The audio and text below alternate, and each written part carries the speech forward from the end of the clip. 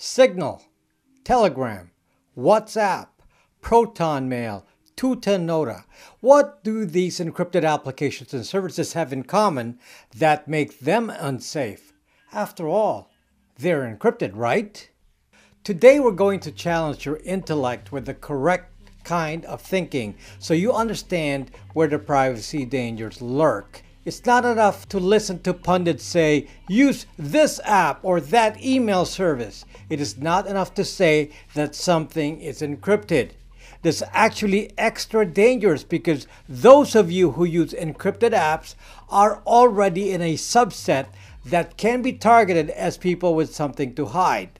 There are other factors to consider when using apps, and these are what intelligence agencies call SIGINT, signals intelligence, and surprisingly, the lack of understanding of these factors can lead to some damning evidence. Are you ready for a brain puzzle? Then hang on because it's coming up next.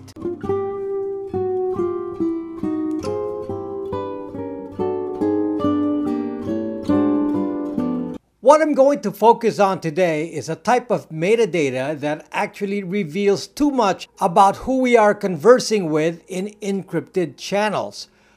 We're not going to call this SIGINT, but we're going to refer to this in examples that each of you can easily understand. And this can be used against us in many ways, even though the encryption itself may not be broken. The problem with many of these apps and services that I listed in this video is that they're able to create what is called a relationship map. This means your identity can be derived just from who you associate with.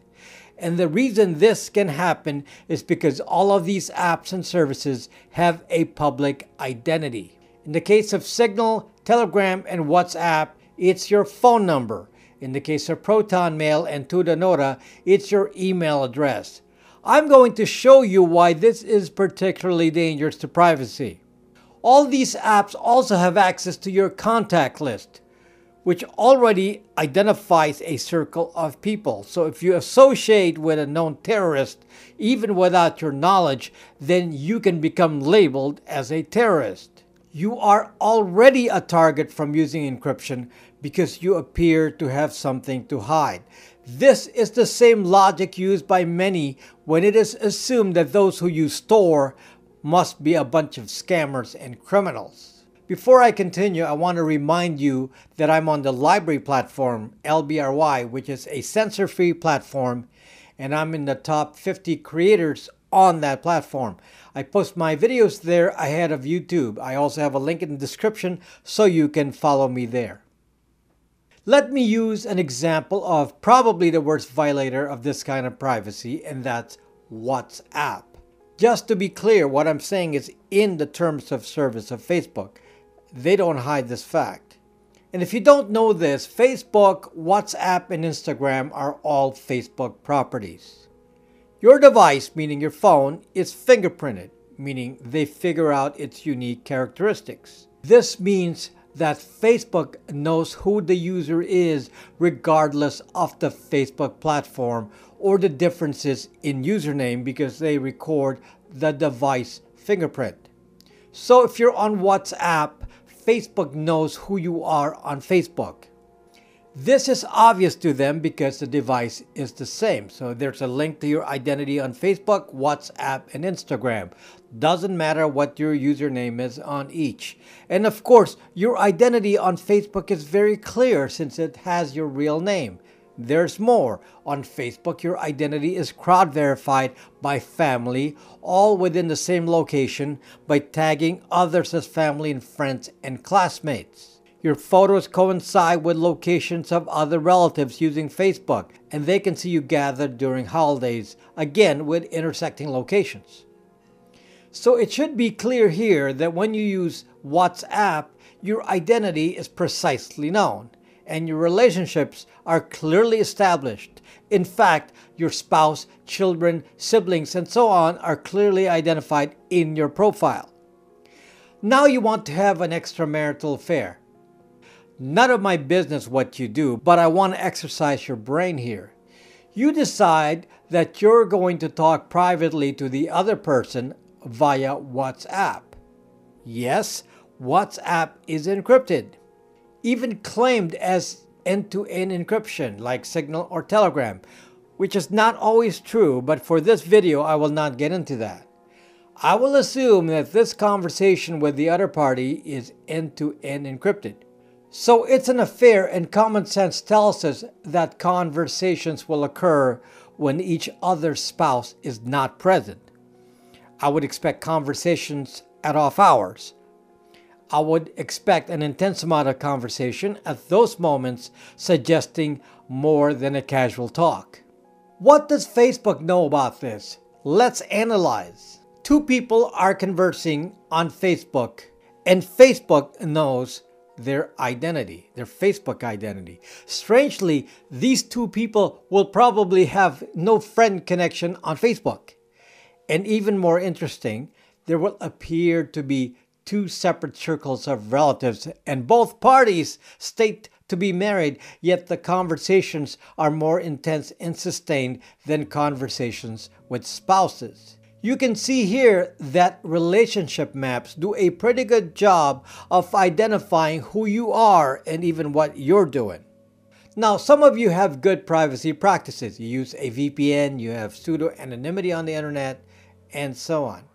But just by choice of a social media or messaging platform, you are clearly identified by your relationship circle. And this privacy breach can happen because all of these apps have a public identity and collect public data. This reminds me of another problem, a little bit off topic, but completely supportive of what I'm saying. You get a burner phone because you think you can hide your identity. But you call your mother or your wife every day. So you're not identified by your current device phone number, but who you are connecting to. Signal and Telegram, though popular as secure platforms, have the same problem as WhatsApp with Facebook. A little less extreme because the only identity you've given them in theory is your phone number and a contact list. But even that is enough. Let's say I'm in law enforcement. I'm looking for suspects in a hacking case. I have a list of these suspects, and I've already subpoenaed the phone numbers of the suspects, which is easily acquired from the carriers. This is hard to hide because of Know Your Customer KYC laws. All I do then is to plug in those phone numbers into a contact list. Then I upload a contact list to all the E2EE apps like Signal, Telegram, and WhatsApp. Those apps will dutifully tell me which of these people are on these apps. I will then get a list of people with something to hide. These people move up to the top of my surveillance list. Do you see how this is a breach of privacy? Let me give you another example, and this relates to supposedly secure email services like Protonmail, Tutanota, Hushmail, and so on, and show you how your conversations may lose their secrecy. One of the reasons I have a particular knowledge of an email service like Protonmail is because I wrote this kind of application many years ago. I did a test of the service for a few months just to see how it worked. And while the encryption of the messages was nice to see, I noticed the extreme amount of metadata available to me. First, I could see all the non-encrypted email. Most people will use these accounts as their primary email, and so you are easily identified by non-encrypted mail that a third party can now read. From the IP address that's in each email header to the actual conversations with insurance agents, accountants, schools, and so on, it is not difficult to get each person's full identity and even home address. So while you spend all your time thinking that any Protonmail to Protonmail is secure or Tutanota to Tutanota, you're not thinking about all the other inter-domain mail that has information about you. Someone suggested that this email services could be controlled by a three-letter agency. While I have no comment on this since I don't have any facts, if I were an intelligence agency and I want to collect information, I'd set up a privacy service honeypot like this that is chock full of metadata. It doesn't matter that I can't read the encrypted messages. I know someone will respond to me and say, "You're wrong! I only use Protonmail with particular contacts," which I already know will be false if you advertise your Protonmail account. So your account will have a mix of non-Protonmail activity if you publicize your email address. And that inter-domain email will of course be the death of you. Death by 1,000 paper cuts of metadata. Here's another thought that people don't think about. So some of you use Protonmail and Tutanota correctly, which is only for a specific and small set of people for each email address and only inside the domain of Protonmail or Tutanota. Single purpose and only for people with a Protonmail account. In other words, intra-domain conversations only. Okay, that makes it safer in your mind.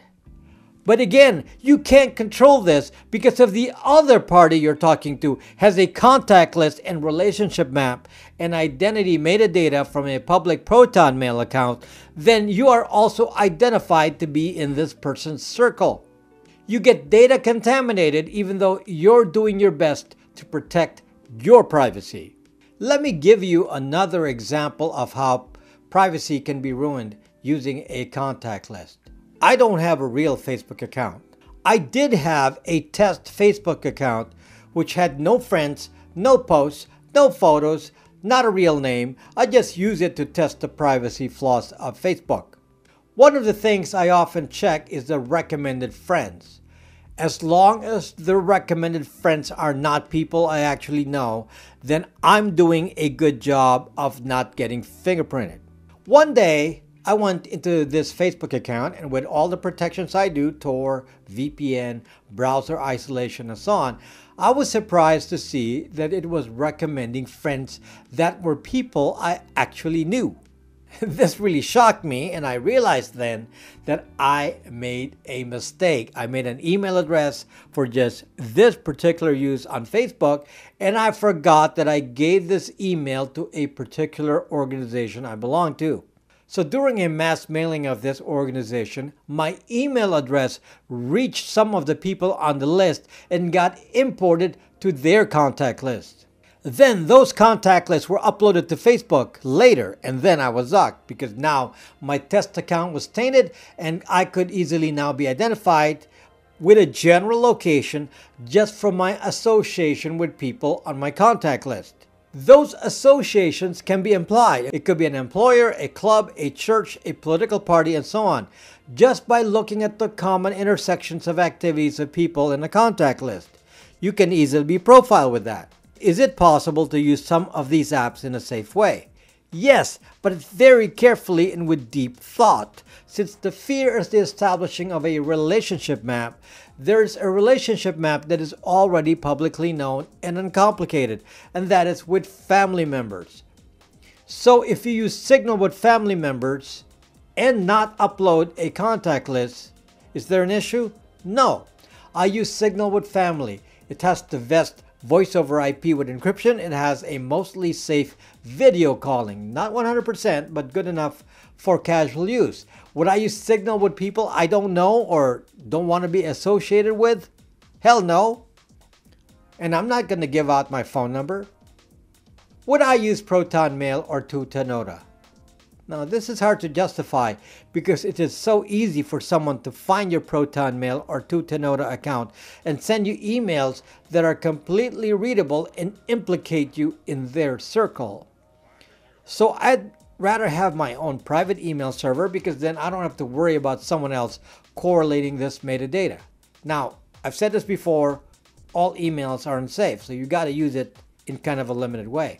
My intra-domain conversations are completely private, meaning inside my domain only. My inter-domain traffic is visible, but at least not centrally collected by a third-party company.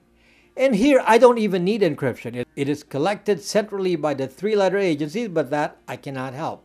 So people are quick to tell me what apps I should use because of such and such encryption, when the actual problem is the public identity and the contact list. All elements in the creation of a scary relationship map. In the Snowden movie, the relationship map was used to justify surveillance by the NSA. Using several degrees of separation from a known target, which I think was a Saudi banker, the NSA could tell who was connected to whom based on metadata, from conversations on phones, messaging, and so on. And in the movie, the target was actually someone the NSA agent knew, and it was used to justify spying on family, girlfriends, enemies, and so forth.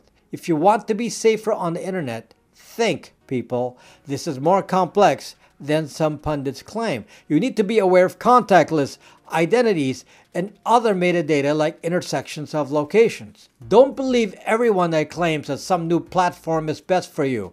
I see those pushing a platform like Matrix, XMPP, and so on without the rigorous thought process about what happens to the metadata and relationship maps, or SIGINT. The best way to protect yourself on the internet is to only use services that have no public identity, meaning not requiring an email, phone number, real name, or some permanent identity tag, and a service that does not upload a contact list. Unfortunately, you will find it hard to find popular apps that collect no metadata such as these. I made my own app, Brax.me, which is a privacy platform, not popular, but it's privacy based because it collects no identity or contact lists. Believe it or not, you can make even Twitter, which has no encryption, a safe platform if you make sure you use no identity and you understand how you can use it. If you found this video interesting, it would be really great if you subscribe to this channel. I will get you intellectually stimulated, that's for sure. Maybe hit that like button if I gave you something positive. Thank you to